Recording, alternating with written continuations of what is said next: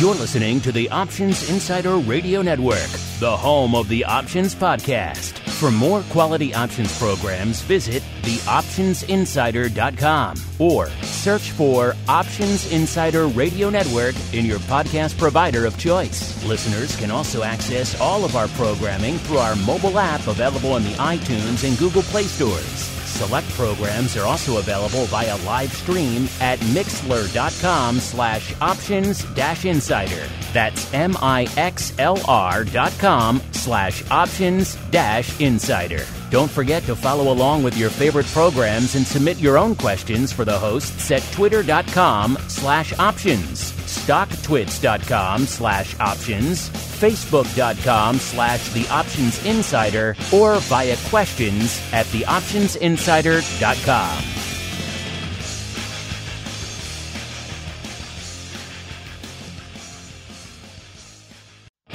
This episode is sponsored by Demand Derivatives, a startup futures exchange and clearinghouse trading the world's major assets in a creative new way. You already trade on an exchange. Here is your chance to own one. Before they approach large strategic partners for funding, the pioneering team at Demand Derivatives launched a crowdfunding portal so that regular traders have the chance to buy shares. Learn more and become a part of this revolutionary fintech project now at demandderivatives.com/crowdfunding.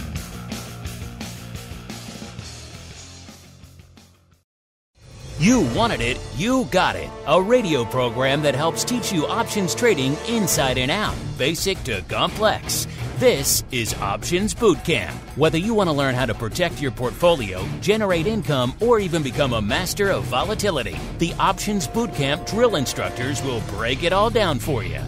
Now, let's get you into peak options trading shape. Here are your Options Bootcamp drill instructors.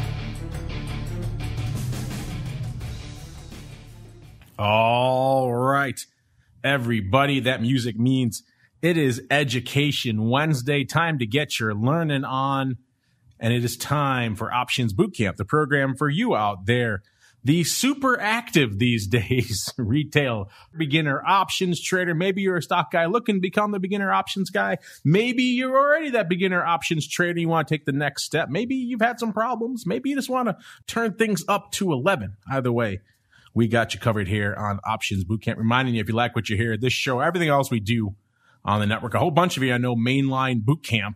And if you just want to do that, that's fine. But you're missing out on about a dozen other shows or close to it on the network out there. So make sure you upgrade to the full network wherever you get this. A, and B, keep rating and reviewing. It does help new folks discover the show in these crazy troubled times that we are all sailing through together. And speaking of together, I'm not alone on this show. No, I'm joined once again by my compatriot, my partner in crime, the dark-hatted one to my light-hatted one. He is Mr. Dan Passarelli, the founder of Market Taker Mentoring and the author of one or two or half a dozen options-oriented tomes. Mr. P, welcome to the Options Bootcamp program, sir. Or half a dozen options-oriented You're getting some feedback there, huh, bud? How's that? Say that a little better? Yeah, that's what I thought. I was hearing voices in my head. Well, you are hearing voices in your head, but that's another conversation for another day. Mr. P, welcome to the Options Bootcamp Drill Instructor Proving Ground, sir. All right. Hold on Let's see, a it's second. a third. What are you running over there, sir? What are you hearing me on? Turn your speakers off. It was coming live through Twitter. There you go. It's like the radio call-in shows. You got to turn off your radio when you call in the DJ, right? Jesus Christ. That's never happened before. I've had Twitter open. To use a reference that no one under 25 even gets there in the audience. So, well, what the hell's a radio call-in show, Mom? All right. Yeah. Speaking of the listeners, they've been inundating us. Usually we do, an episode of like a deep dive into a topic. Then the next week we do more questions. But you guys have just been hitting us up en masse. So I kind of feel bad making you wait 2 weeks to hear the answer to your question. So let's get into it. Let's let you guys drive the ship. A little bit of your mail call. Mail call. Time to look at questions submitted by our listeners.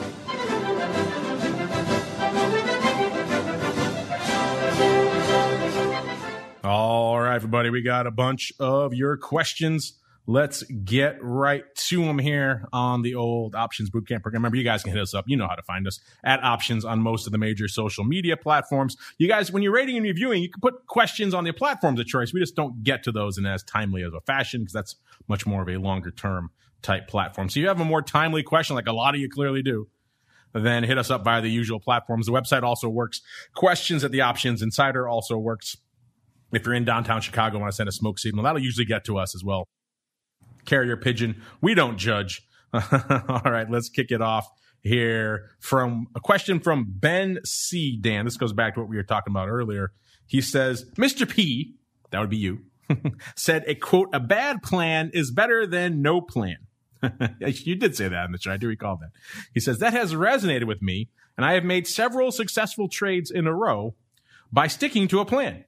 My question is on setting an exit plan when taking profits. Is it better to set a price/profit target or to wait for a technical indicator? Love the show. Multiple exclamations from Ben. Well, that's an interesting one. Thank you for your question, Ben. I always like it when people quote us back, especially Mr. P. It's always fun there. Mr. P, since he quotes you, I'll give you pride of place here. What do you have to say for Mr. Ben, who likes your quote, a bad plan is better than no plan? I would say yes. Is it better to set a price/profit target or to wait for a technical indicator? Yes, sure. It doesn't matter. And like, honestly, I've done both. I think it's very common for a lot of people to say, hey, you know what, if I make, 60% on this long call, I'm going to sell half of it and take my profits. And there's nothing wrong with that at all. And I do that, a lot. But also to say, hey, look, if the shorter term moving average crosses down below the longer term one, well, that nullifies the trade. And so I'm going to take my profits there. That's fine too. I think it doesn't matter as long as you decide in advance, that's totally cool. Going along with that same theme, even a bad plan is better than no plan. You can definitely do either. Yeah, I don't think there's any hard and fast rule. I think Dan's right. I think most people tend to do the former. They set some sort of price target, some sort of profit or loss target on their particular trade. So if it moves up X%, they're going to pare off some of that, maybe take all of it. That's the most common, most rational, easiest way. Most people can wrap their heads around that a lot easier than if I see some other setup happening. Also, if the setup is changing, then it's probably going to maybe change your outlook on the trade. So I like to tend to stick to something that's a little bit more ironclad, a little bit more concrete, which is, hey, if it moves up this %, I'm going to take off Y% of the particular trade. And if it drops by X%, I will take the whole thing off or something along those lines, adjust, roll down, whatever your rules have in place there. So I definitely like to sit with a more of a price/profit target. It's more straightforward. It's easier to wrap your head around, and there's less room for fudge factor. You start bringing in these other technicals while I'm waiting for actually this particular setup to happen. That could leave you open to saying, well, I really don't want to take it off yet, so I'm going to wait for this. And you don't want to build a lot of fudge factor into these rules because you will take advantage of it. Trust me. You'll say, I want to keep this on longer than I want. Initially, my rules say I should. And don't let that happen to you. Speaking of don't let things happen to you, Dan, Mr. Unlimited in the chat chiming in saying the radio stations used to hang up on those callers that wouldn't turn down their radio on their end. So Dan, he says I should have hung up on you early on, sir, which I guess technically I did. So I guess I did do that. Yes, it's true. That's true. Thanks for calling me back, Mark. Yes. I'm nice that way. I did call you back. All right. Next up, we got Todd Sylvan. We actually have a couple of questions on the same line, so we'll do them both together. Todd Sylvan is first. He says, like the show with the Gatsby dude. The Gatsby dude. It got me wondering about this whole fractional options thing. Do you think that will have legs? And a similar question from BLC coming in here. Is it mini options time again? What they're referring to, listeners, I did a show. Again, if you're just listening to Options Bootcamp, you're missing out on a whole bunch of other stuff on the network, including our Options Insider Radio interview program that we do every Tuesday, aka Interview Tuesday there. We had the folks from Gatsby on a couple of weeks ago. They're a startup kind of options platform aimed very much at the audience of this program, the very beginner options trader. And initially, I wasn't enthused by their platform. It was very much kind of trying to strip out the vernacular of options, which I've seen done in the past and not done very well. But one approach I think they're taking, which is kind of interesting over there, is that because I've kind of lamented about the level 1, level 2, level 3 options approval for some time. You kind of just go fill out a couple of the questions on a form and you get level 3. The Gatsby folks are actually making you kind of trade a little bit so they can see what you know before they give you those approvals. That's kind of an interesting approach. So I do like that. But what he's mentioning, again, check out our Option Insider Radio interview program if you want listeners to hear it, or to subscribe to the whole feed. You'll get it there too. He mentioned at the end of the conversation that they're working on perhaps trying to create some sort of fractional options play for folks out there. And this is an interesting one. I've kind of mentioned before on the show that it seems like with some of these underlyings getting extremely lofty, Tesla was threatening $800, $900 not too long ago. I don't know where it is today. Could be 300, could be 600. Who knows what the hell it is any given day anymore. But it got pretty lofty there. Apple still pretty pricey, even though it has reverse split or has split. And then, of course, we have Amazon, other names that are very pricey. In general, many of the names you guys trade are pretty pricey. So it does seem like maybe that conversation is due again for the repeat, another tilt at the mini options windmill. The industry did this a few years back when Apple was threatening $700 and it was getting too expensive for people to trade. So they tried to create a mini option. I've kind of detailed the fall of mini options on the past here on the network. You can check that out. But in synopsis, everyone screwed it up. The brokers tried to charge full commissions for it. The exchanges tried to charge full exchange fees. The market makers wouldn't touch it with a 10-foot pole. So the markets were wide. So it was a disaster on just about every level, and it just went away. Customers are not idiots. They weren't going to pay full commissions at the time there were still commissions for a 1/10 size contract that was super wide. So nobody touched it and they died. But maybe, as Todd and BLC bring up, and as our guest brought up on that show, maybe it's time to revisit that. Mr. Dan, what are your thoughts on that? Are we perhaps on the cusp of a second mini options / fractional options revolution? Well, the thing is if there's the fractional options thing that's made available by brokerage firms, I don't think exchanges would need to list mini options. I mean, I think it's just sort of an example of the private sector solving problems. Kind of in such a way where, when we were down on the trading floor, when everything was, if somebody wanted to buy calls, they'd have to call up their broker on their rotary phone. There were, how many order types were there back in those days? 5, 6, maybe? You could buy and you could sell. That's about it. Yeah, right. Yeah. And now there's hundreds, and it's because brokers realize, well, geez, I can just program our platform to do all these crazy different things. And that's the problem that fractional options solve. So I don't think exchanges even need to list mini options.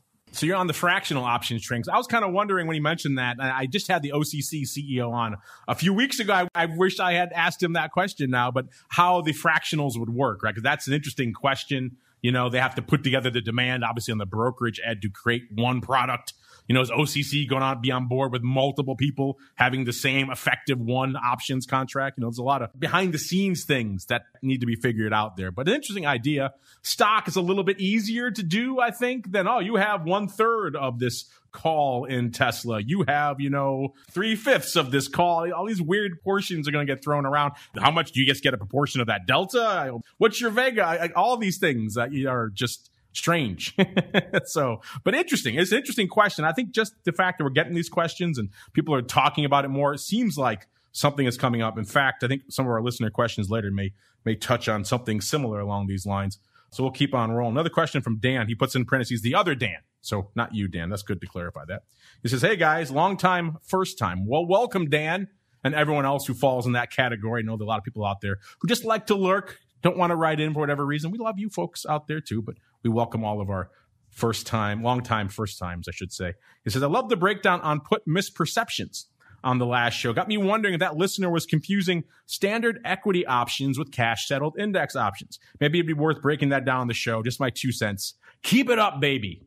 Exclamation. Well, thank you, Dan. We also have a similar question here from Mimicky. So I'll put this one together with it. He or she writes, what if a put option is settled in cash? Do they work the same as what you described on your program? Dan, remember on our last show, we talked about the misperceptions one of our listeners had about how a put worked. He had, I think it was GameStop put, and it was threatening to go like a penny in the money. And he let it go into expiration, and he was surprised when he came in that Monday morning and had a short position in GameStop. He thought he just got the cash differential. So clearly, I think that listener was confusing that with the cash settled puts. Maybe let's start there. Let's break it down.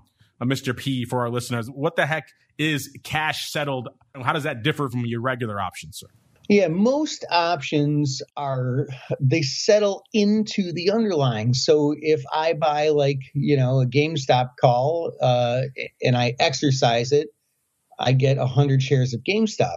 But there's a few different options out there that it works a little differently, where if you hold the option until expiration, you get the in-the-money value of that option.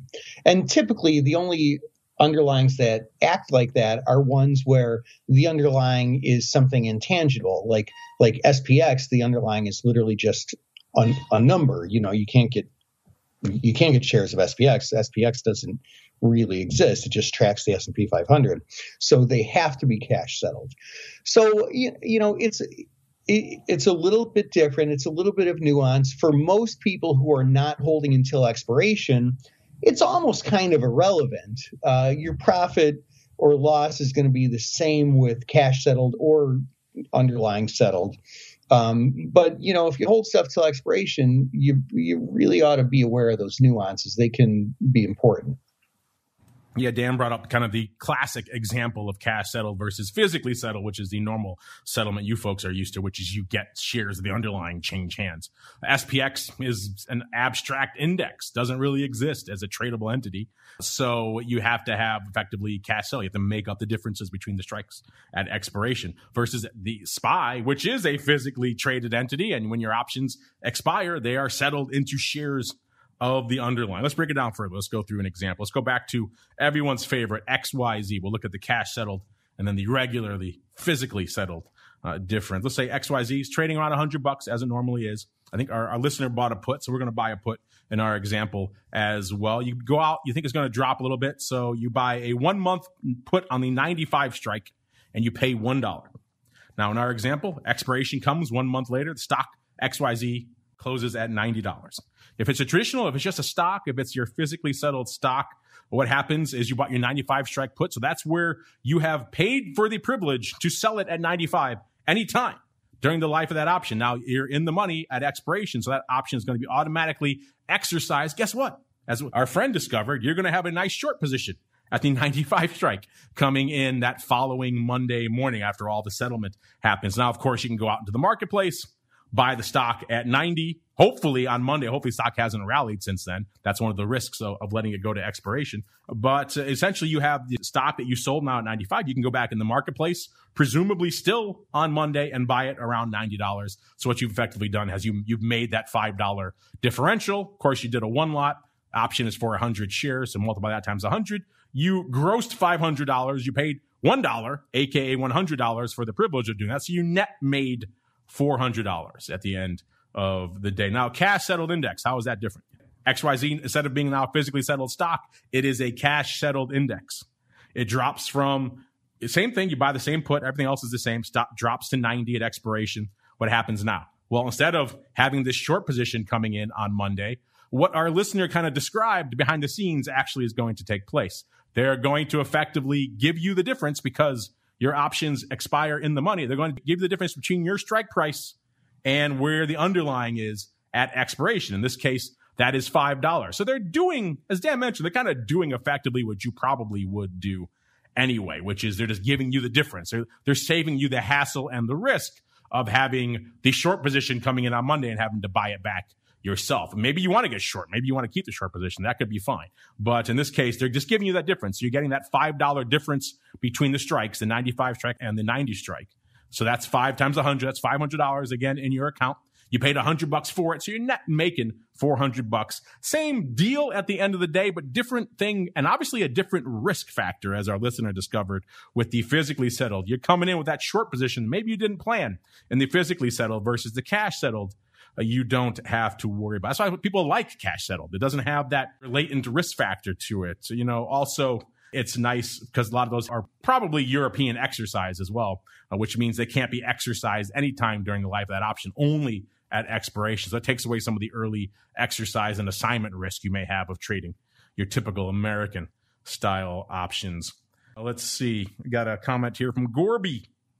I like that name, Gorby. Gorby says, cheers, gents. Well, Gorby probably from across the pond. Cheers back to you, Gorby. This is I'm with Greg from the mail call segment. I think he's agreeing with a previous listener. He says, definitely check out the app if you are having a hard time accessing the early episodes of Boot Camp on Apple Podcasts. Mark's content is the best, and the app is chock full of it. You can listen for days. Well, thank you very much, Gorby, and everyone else who said nice things about our app. Yeah, it is kind of the best way, that and our website, the two best ways to really get access to everything that we've done over the past 14 years. And the show runs for a bit, so some platforms are going to limit how many episodes you can get access to. So get the app, and Gorby's right. If anything, he understates it. You can listen for months, probably. There's 14 years of content in there, listeners, for you guys to mainline. So yeah, you could go for a while listening to our stuff. If nothing else, we will keep you busy and engaged with options content. We make that pledge to you. All right, Dan, I mentioned some of the timely questions we're getting inundated with. Here's one of them here from Mike Dunlop. Mike says, I have a question for you about a recent situation I had with a stock. I have owned Rocket Mortgage since August and have done very well selling covered calls against it. Every month, I sold a covered call against my shares. Rocket has been pretty steady between the $19.50 to $23 for the last while, so I sold the 24 call, expiring March 19th. Obviously, I missed the Reddit pump and dump, but it is what it is. Rocket announced a special dividend with a date of March 8th. I think I know where this question is going. It says, because my stock was in the money at the time at $24.70, I went on half expecting my stock to get called away early so the buyer of my call would get the stock for a 70-cent discount and get the $1.11 special dividend. I was pleased to see that my stock was still there. As the holder of the stock, I am entitled to all dividends paid, right? Question mark. Apparently not. I'm entitled to the dividend, but I was very annoyed to see that the strike price on my call was now reduced by the amount of the dividend. Essentially, the company is giving the buyer of my call the dividend and basically assuring that my stock gets called away, as the $24 strike is now 70 cents. 70 cents in the money at the time is now $22.89, $1.81 in the money. Of course, with a volatile stock, things can change. So what I am seeing is I'm still getting $24 per share, but the guy that bought my call is getting my shares $1.11 cheaper. So he is getting my dividend. My question / rant is, my understanding is when I sell a call, I am selling someone the right to buy my shares at a set price on a set day. That is my contract. I did not agree to sell my shares at $22.89 if the stock is $23.80. My understanding is I am entitled to all dividends that are paid while I am the owner of the stock. Seems someone changed the rules. I think I know why they want to do it. They want the current owner of the stock on the dividend day to get the dividend. If it doesn't get called away, I get it. If it gets called away, I don't.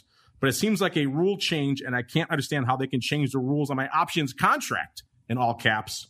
Please answer on the Options Bootcamp podcast. I have found it and have been listening to it each week for a while now. Well, thank you for that, Mike. And let me first off say, I feel you. This situation sucks.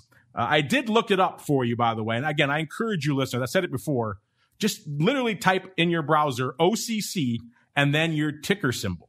I did that exactly when this question came in. I typed OCC and Rocket in this case. And the first thing that comes up, listeners, is the circular explaining exactly what's going on. This was dated March 1st with an effective date, I believe, of March 8th.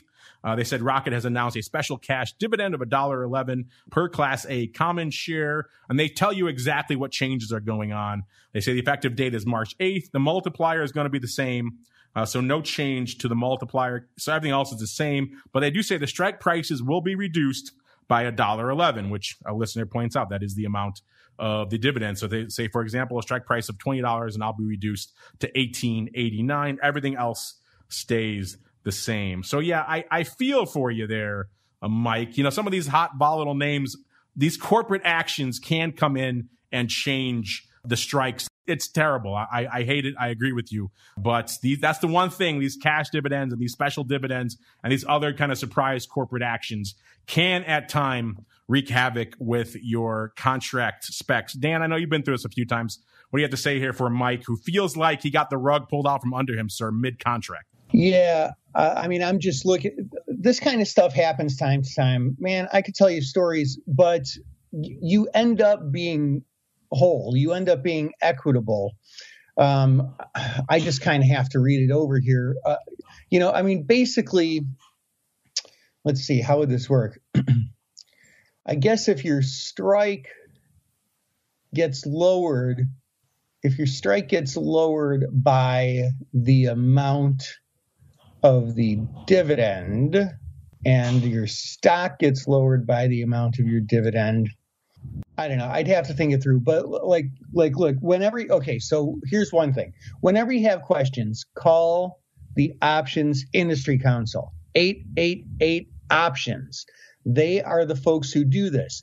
And they are definitely not doing it because they want the owner of the stock to get that. They don't know who the owner of the stock is. It's not like their uncle or something, like it's just whoever it is. They do it when you get these really big dividends. They do it because they do it. But if you ever have questions, they are the people to call, 888 Options. Yeah, one of the few things that is going to change your strike, and I have seen that done before, unfortunately, here, Mike, are these kind of surprise dividends that will come in. They have I've had people come in, what's going on? My puts are now, I thought these should be in the money. And it changes. I go back to the Options Express special dividend of a few years back or so. That just wreaked havoc with everybody. So these surprise dividends are one of the few things you kind of have to watch out for. When you're trading some of these high flyer stocks, I know when you started trading Rocket, it wasn't as high flyy as it is now. We start trading some of these high flyer stocks. Sometimes you can expect these weird little things to come out and pull the rug out from under you. So it does look like the stock took its hit back on the 8th, sold off to about 24 and change, 24.07. And then it spiked back up immediately afterwards on by the 10th, or even on the 9th, it was trading 26.93 again. So it got back that dividend. And then so almost like your option expires on the 19th, but you're right, your strike is lower now. So you're probably going to get your stock called away. So yeah, that sucks. I'm with you. You have a couple of choices now. You could roll it out, buy it back, which again sucks. It's going to be in the money. Take your hit, let your stock go away, and then reset it again. But if you're worried about you've got 9 days until that expiration. If you're worried about more upside happening, then maybe you do close that option out and then roll it up to another strike. The good thing is it probably won't happen again in the near term because they kind of just did their dividend. But yeah, unfortunately, these are the kind of things that happen in some of these crazy high flying names. And I wouldn't see it as some sort of conspiracy against you, the option holder.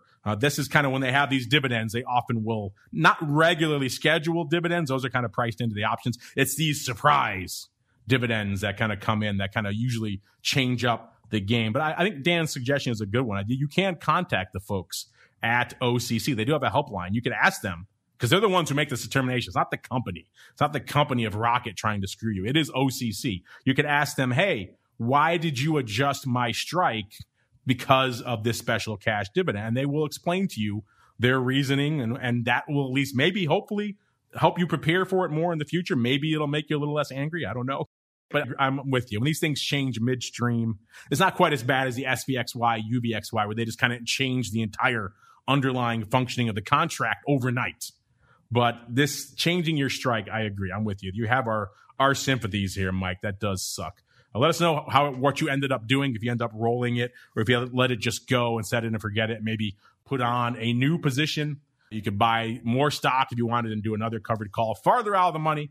You could sell a put down below to get some more stock eventually. There's a lot of things you could do against that, maybe just leaving that covered call until it goes away. But yeah, that sucks. I'm sorry for that. All right, next up, Joey Cochran, another timely one. Listeners we're getting too popular, Dan. The listeners are just inundating us. Hello, OGC. I'm not sure what OGC. Maybe he means OBC, the Options Boot Camp. That's what the cool kids are calling it these days. Oh, well, hello, OBC. Let's just fix that for him.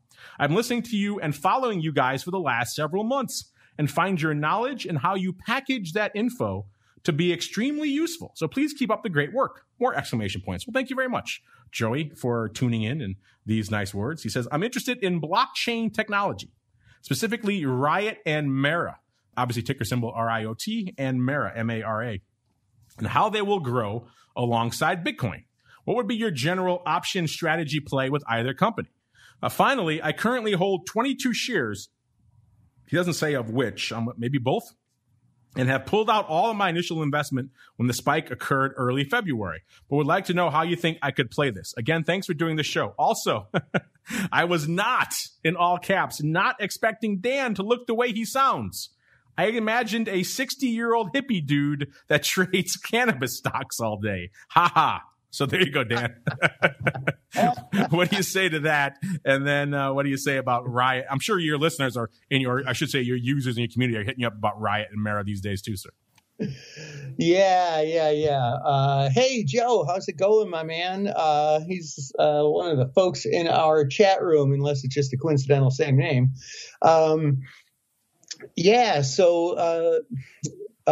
Welcome. Hey, it's great talking to you. I am not an old hippie dude. I do sometimes trade cannabis stocks. We won't talk about other things we do with cannabis, but let's see here. So you currently hold 22 shares of one of those. What, you sold the rest of it earlier, or you sold those 22 shares earlier? I think he sold most of it, and he has 22 shares left. That's what I got out of it. Oh, and he had 22 shares left. Yeah. So you know so here's like the tricky thing is that options, notwithstanding what we're talking about, fractional options, which are, maybe not available to you. You kind of like, if you want to do any hedging or anything like with those shares with options, you need round lots of 100 shares. So it makes it a little bit trickier in that regard. So, hey, man, I would just look at it and pick your spots to scoop up more or dump what you have, and just manage it as a pure linear trade, just directional shares. And sounds like keep doing what you're doing. Sounds like you're doing great so far. Dan's right, and that kind of brings back to that discussion we had earlier about fractional or mini options, because you're the ideal use case for those. You have 22 shares of one of these hot underlyings. You can't really do anything with that from an options perspective, at least as it stands right now. So I would maybe look aside from the 22 shares for a second, look at the options as kind of a new position. When all these hot names, and since you sent this question in, I think it came in a few days ago, Joey, both of these names have popped pretty hard. So, Bitcoin has moved and everything associated with them, these mining and everything else type of names have all popped pretty heavily over the past few days. So whenever these names that are popping heavy, whether it's these names, whether it's some of the meme names like your games or your AMCs, whenever these things are moving to the upside pretty aggressively, first off, you're going to see the vol explode. And I pulled up the chains for which one is this? Is Marathon right before the show here, just so I could see what was afoot out there. And obviously the vol is super juicy right now. It's about 228%. So that's the first thing to keep in mind. This vol is astronomical. But again, it's hard to merit that it isn't earned, it isn't warranted, because the stock is moving like crazy. So that's something to keep in mind. When these names are popping, though, the thing that, if I am going to play them, which again, usually I won't because they're insane, but if you are, the thing that usually becomes more attractive are these verticals, these upside call verticals. Because what folks tend to do is they start piling into these names en masse, and just regardless of whatever the vol levels are, they start bidding up, particularly the out of the money call wing, to astronomical levels. We saw that in the early phase of the meme stocks, certainly with Game early on, but other names like AMC, even SLB very briefly had it there, where people were just bidding up the call wing. So what does that allow you to do? If you still are bullish on this name, and it sounds like you are there, Joey, then maybe something like a vertical should be something you should look at. Again, you're going to be paying a freaking hell of a lot for something around an at the money call. In this case, a 228% vol. But thankfully, they're going to bid up those out of the money calls against it. You definitely want to have some sort of short leg against it. You have to sell some of this crazy vol. You can't just buy it. That's a road to ruin. So I did look before the show really quickly. Mara was trading close to $40, about $39 when I pulled it up. So going out 1 month, the 40-50 vertical. So pretty much an at the money call in April versus a $10 out of the money call. That vertical was trading, because they had bid up those 50 calls so much, for around 225, maybe 250. Again, most of that because of the hefty juice you're getting on the outer leg. You can actually get it for a somewhat decent level. I'll leave it up to you whether you think that's a reasonable price for a $10 vertical out for 1 month, but it is a 228 vol. If that's still a lot for you, and you also are still bullish on it, you could finance a good chunk of that, because there is, again, a lot of vol in this name. So like, let's say, for example, the April 25 put, that was trading for about 350 when I pulled it up. So you could actually do that vertical for 250 on the offer, sell that put, and still make a buck. So you could finance these types of verticals with things. If you're going to do that, I would maybe encourage that way. Again, that's only if you're comfortable buying Mara at 25. If you want to go down to the 20 put, that was trading for about $1.50. You could do that one, have a lower strike, a little bit less risk, and you pay about $1 for that vertical at the end of the day. Now, Mara was trading about sub $5 not too long ago, back in December, but in this newish regime of Bitcoin being north of 40,000, which has been most of the year of 2021, Mara really hasn't dipped below 20 pretty much for most of this year. So the 20 strike seems in the near term, at least, to have a little bit of support to it. So that's one way you could go. Take advantage of a nice vertical. Again, don't forget about the 22 shares. You can't do anything with you can't sell a covered call against that, for example. If you want to just buy more stock, you could, of course, come in and sell some puts at some of these strikes I mentioned and just forget the vertical altogether. That's another way you could go as well. So these are some things you could do. But in general, when these names are popping hot and heavy, whatever it is, Rocket, Game, AMC, Mara, the verticals usually become the most attractive thing to do. Again, but you want to have some sort of short leg to help you take advantage of the insane levels of vol. All right, next up, we've got Jeff Davis. His name sounds familiar. I think he's the one who had the question about the puts and the exercise. He says, "Hi, Mark Longo."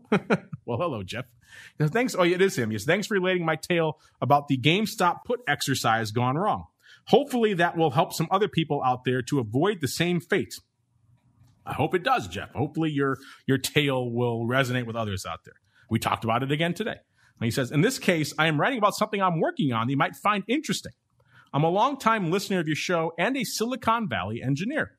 So I was inspired by your show to start working on some visualization software for options education." He says, "I included a screenshot to pique your interest. I very much appreciate your thoughts and feedback.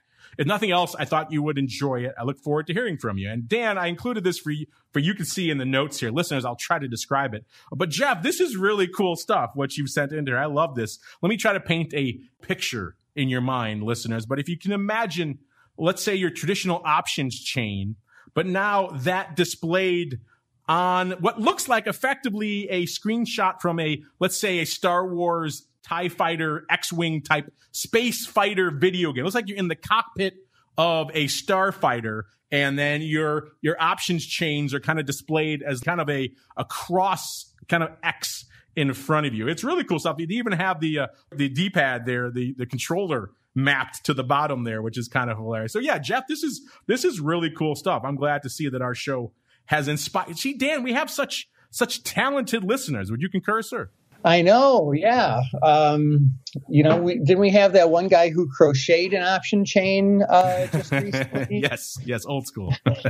Yeah. No, this is pretty cool, man. I really like it.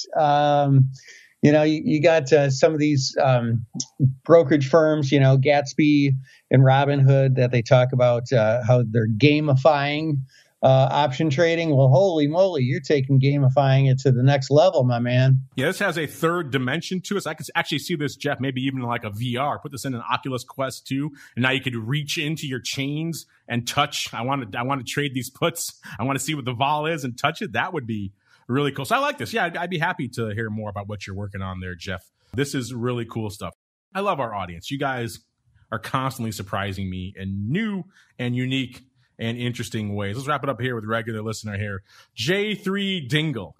He's got a kind of a fun question to wrap up the show. He writes in to say, "Have you ever run a poll question on which show has the best musical intro?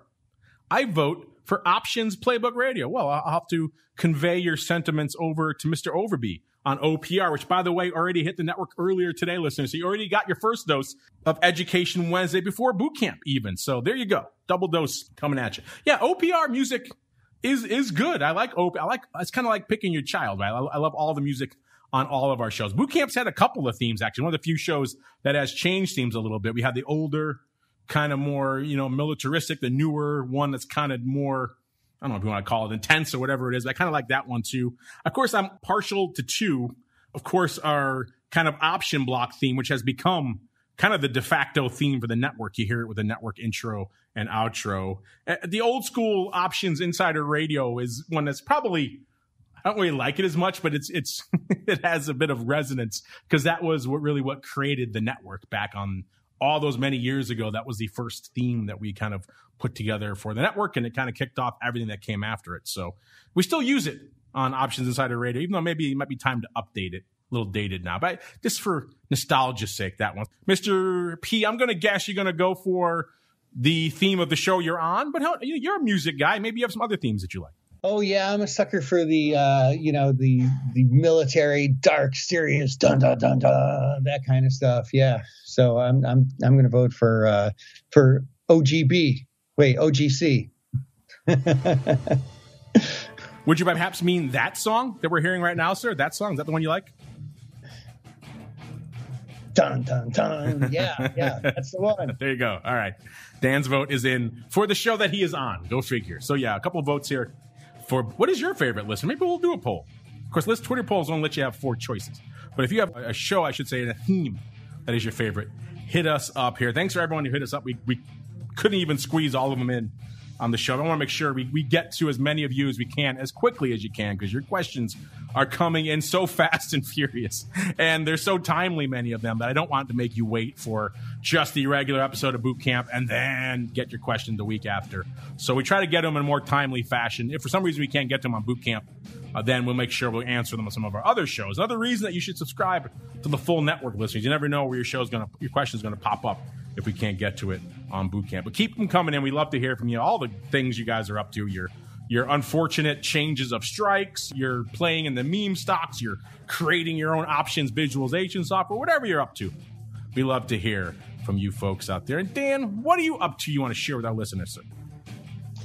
Oh, man, we're up to lots of things over here. We are looking at finalizing our retreat plans this year. Lips are buttoned here for just a little bit. Working on I got a lot of stuff in the hopper, man. Really super exciting things coming over the next about 2 months over here. We don't retreat at the Options Insider. We go forward until the battle is won, sir. There is no retreat here. Indeed. All right, check them out over there. MarketTaker.com. 2 T's. Don't forget the second T there for Theta to learn more about what Dan's cooking up. Maybe you want to retreat with him. Whatever floats your boat out there, MarketTaker.com is the place to go. On behalf of Dan and indeed myself, I want to thank everyone out there for downloading, streaming, subscribing, for listening live. Remember, check out our friends over there at Demand Derivatives. They do indeed support the show and the network, and they have the cool crowdfunding. Everyone's looking at hot new startups and fintech things to invest. The Gatsby folks just raised a ton of money over there on platforms like Seed Invest, and the folks at over there at Demand Derivatives are doing the same thing over there at Net Capital. You can go to their website, demandderivatives.com. Their crowdfunding is still running. Not much time left, but it is running. You can check it out. It is mostly funded, I do believe. But you can check it out for yourselves, demandderivatives.com. $105, a minimum investment. It's nothing. And you can get some access to some pretty cool upcoming new stuff and some reductions on trading fees and everything else. So check it out. Demandderivatives.com is the place to go. On behalf of those guys and Mr. P and indeed myself, I want to thank everyone out there for downloading, streaming, and subscribing, for literally inundating us with questions. Keep it coming. We love you all. That's the reason we do this show. So don't feel bad about sending us your treatises. If they're too long, I'll just send them to Dan and make him read them at night, because we know his attention span is very low. And we'll see you back here tomorrow for TWIFO and episode 2 of the old Option Block Friday Volatility Views. Kick it all off again on Monday with the Option Block and the Crypto Rundown. Tuesday, Interview Tuesday, and then back again for another Education Wednesday. Another episode of Options Bootcamp. This episode is sponsored by Demand Derivatives, a startup futures exchange and clearinghouse trading the world's major assets in a creative new way. You already trade on an exchange. Here is your chance to own one. Before they approach large strategic partners for funding, the pioneering team at Demand Derivatives launched a crowdfunding portal so that regular traders have the chance to buy shares. Learn more and become a part of this revolutionary fintech project now at demandderivatives.com/crowdfunding. You're listening to the Options Insider Radio Network, the home of the Options Podcast. For more quality options programs, visit theoptionsinsider.com or search for Options Insider Radio Network in your podcast provider of choice. Listeners can also access all of our programming through our mobile app available on the iTunes and Google Play stores.